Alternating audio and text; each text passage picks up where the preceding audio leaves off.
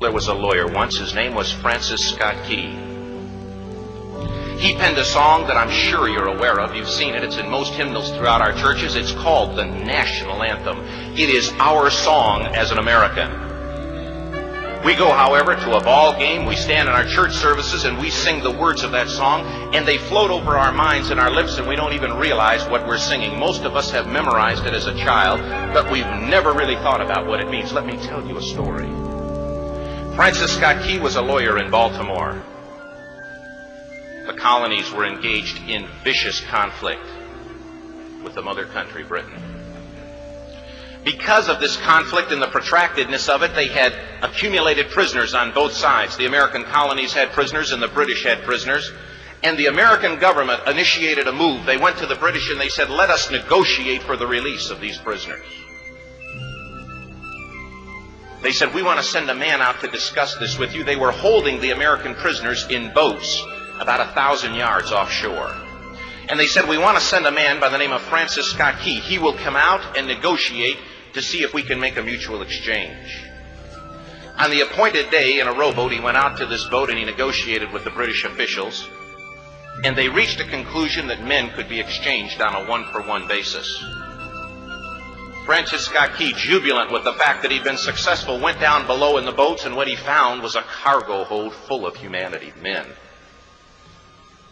And he said, men, I've got news for you tonight. You're free. He said, tonight I have negotiated successfully your return to the colonies. He said, you'll be taken out of this boat, out of this filth, out of your chains. As he went back up on board to arrange for their passage to the shore, the admiral came and he said, we have a slight problem. He said, we will still honor our commitment to release these men, but it'll be merely academic after tonight. It won't matter. And Francis Scott Key said, what do you mean? He said, well, Mr. Key, he said, tonight we have laid an ultimatum upon the colonies. Your people will either capitulate and lay down the colors of that flag that you think so much of, or you see that fort right over there, Fort Henry? He said, we're going to remove it from the face of the earth. He said, how are you going to do that? He said, if you will, scan the horizon of the sea. And as he looked, he could see hundreds of little dots. And he said, that's the entire British war fleet. He said, all of the gunpowder, all of the armament is being called upon to demolish that fort. It will be here within striking distance in a matter of about 2.5 hours. He said, the war is over. These men would be free anyway. He said, you can't shell that fort. He said, that's a large fort. He said, it's full of women and children. He says, it's predominantly not a military fort. He said, don't worry about it.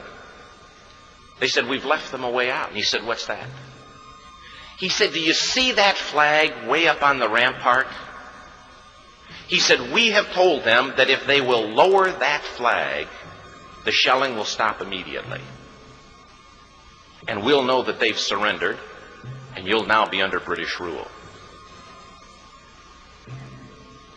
Francis Scott Key went down below and told the men what was about to happen. And they said, how many ships? He said, hundreds. The ships got closer. Francis Scott Key went back up on top and he said, men, I'll shout down to you what's going on as we watch. As twilight began to fall, and as the haze hung over the ocean as it does at sunset, suddenly the British war fleet unleashed. He says the sound was deafening. There were so many guns that there were no reliefs. He said it was absolutely impossible to talk or hear. He said suddenly the sky, although dark, was suddenly lit. And he says from down below, all he could hear the men, the prisoners, saying was, tell us where the flag is. What have they done with the flag? Is the flag still flying over the rampart? Tell us. 1 hour, 2 hours, 3 hours into the shelling. Every time the bomb would explode and it would be close to the flag, they could see the flag in the illuminated red glare of that bomb. And Francis Scott Key would report down to the men below, it's still up. It's not down. The admiral came and he said, "Your people are insane." He said, "What's the matter with them?" He said, "Don't they understand this is an impossible situation?" Francis Scott Key said he remembered what George Washington had said. He said, "The thing that sets the American Christian apart from all other people in the world is he will die on his feet before he'll live on his knees." The admiral said, "We have now instructed all of the guns to focus on the rampart to take that flag down." He said, "We don't understand something. Our reconnaissance tells us that that flag has been hit directly again and again and again, and yet it's still flying. We don't understand that." But he said, "Now we're about to bring every gun for the next 3 hours to bear on that point." Francis Scott Key said the barrage was unmerciful. All that he could hear was the men down below praying. The prayer, "God, keep that flag flying where we last saw it." Sunrise came. He said there was a heavy mist hanging over the land, but the rampart was tall enough. There stood the flag, completely nondescript, in shreds. The flagpole itself was at a crazy angle, but the flag was still at the top. Francis Scott Key went aboard and immediately went into Fort Henry to see what had happened. And what he'd found had happened was that that flagpole and that flag had suffered repetitious direct hits. And when it had fallen, but men, fathers, who knew what it meant for that flag to be on the ground,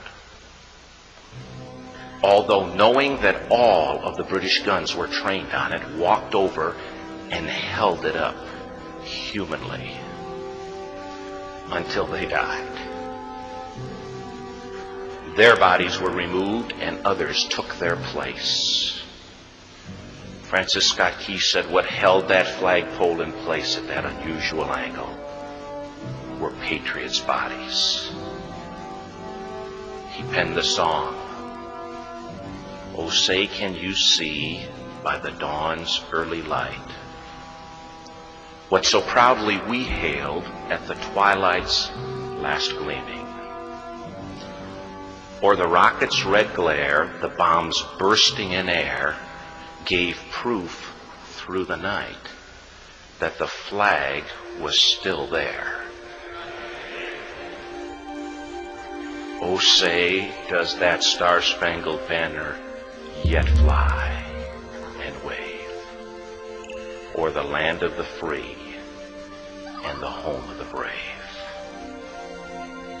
The debt was demanded. The price, it was paid.